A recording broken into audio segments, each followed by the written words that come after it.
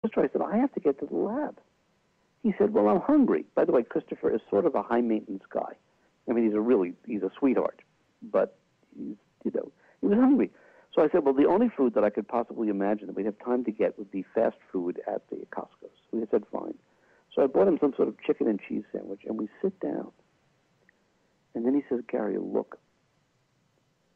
And what are we sitting against? Across the hall from us is this long chain-link fence with rows and rows of tires, just like he had drawn in his dream. Wow. And remember, this is not part of the, quote, experiment, right? This is post-experiment. But there is the evidence. So now I'm looking at this chain-link fence with the tires, and then he says, Gary, look around. Umbrellas. And I realized that here we are in Costco. This is indoors.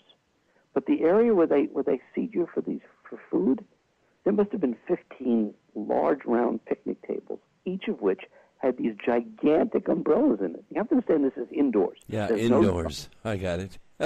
It's gigantic umbrellas. So now I'm looking at these umbrellas and saying, what's the probability of this? And then I noticed there was writing on the umbrellas.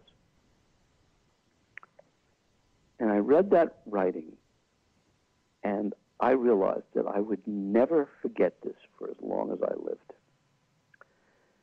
The writing was advertising for Hebrew National Hot Dogs, and their slogan, prominently displayed on the umbrellas, was, quote, we answer to a higher authority, unquote. Oh, my goodness. Ergo, the Spirit of God. Now, when I put all that information together, you try to calculate the probability that anybody could have known that level of detail. And all of a sudden, I was left having to ponder what kind of a system, what kind of a non-random, super intelligent system could not only orchestrate potentially all of this, but make it possible to demonstrate it and for some human being to potentially sense it. And it was that critical day in the experiment that my eyes opened to the possibility that there was some sort of higher intelligence operating behind the experiment that I had to open my eyes to, that there was more to this than just detecting catastrophes in the future or, dangerous events happening. But there was something greater going on. By the way, and then you can ask some questions about this, and we can talk about the critical day 10 when I was forced to entertain the God hypothesis. Midway through this whole process, I think it was day 3 or day 4. I have it's in the book, but I don't remember the details right now. Christopher had a, quote, nightmare. Now, this is a man, by the way, who regularly dreams about murders and mayhem and, horrible things happening, terrorist activities and so on. But he had a nightmare, and he shared this nightmare with multiple people, including just people that he met in the bar at the hotel. And what he shared with me was, he said, Gary, he said, are we going to somewhere in the East Coast, possibly New York? And I said, no. He said, well, I had this dream of planes crashing into tall buildings and thousands of people dying. Now remember, this was in August of 2001. And I said, planes crashing into tall buildings? I said, I have no idea what you're talking about, Christopher. I said, if this is something that you think is potentially going to happen, you should call your operatives in England. I said, but I have no idea what it is. It has nothing to do with this experiment as far as I know. And unless you have any specific details about this, I don't know what to say. So I dismissed it, and we went on with the experiment. When he returned from England after this extraordinarily successful experiment, his dreams about these planes crashing into tall buildings continued.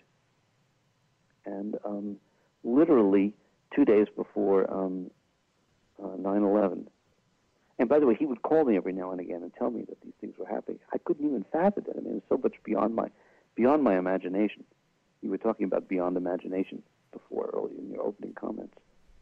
And when I learned this, I said, look, Christopher, I said, if you're having details about when you think something like this is going to happen and you know where it's going to happen, you should contact the London Embassy or the U.S. Embassy. I don't know what to tell you.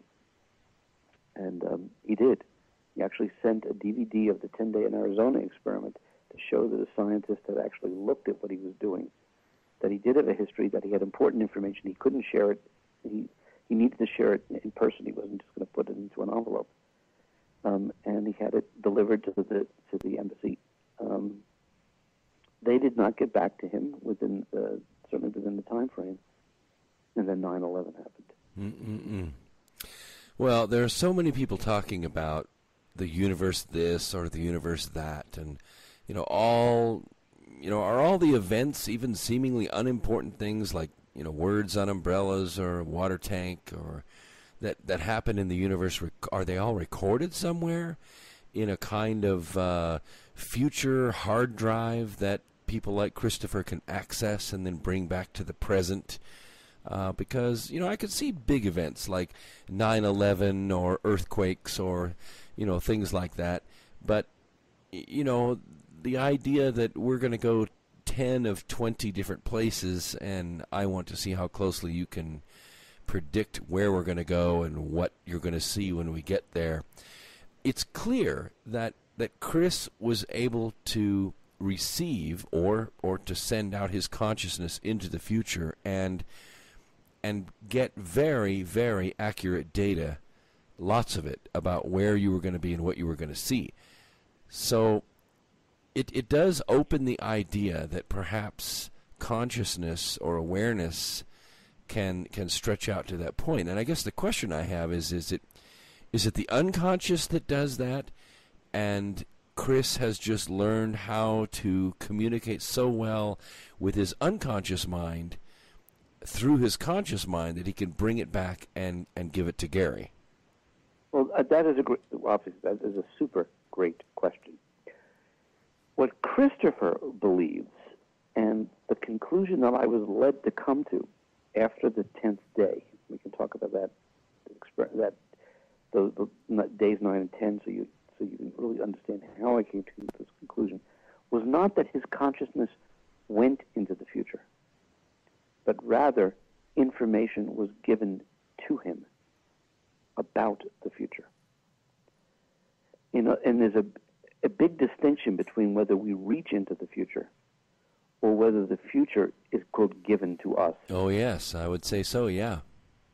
And what he suggested was that the information was actually being provided by other, for example, in his dreams, he would often receive assistance, supposedly, from deceased policemen or deceased people who had been murdered, who would give him information.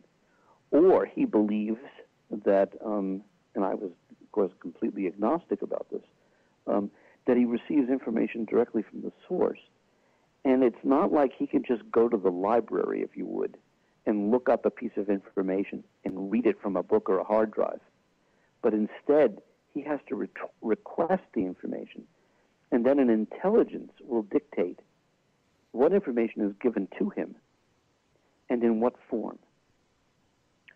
And it's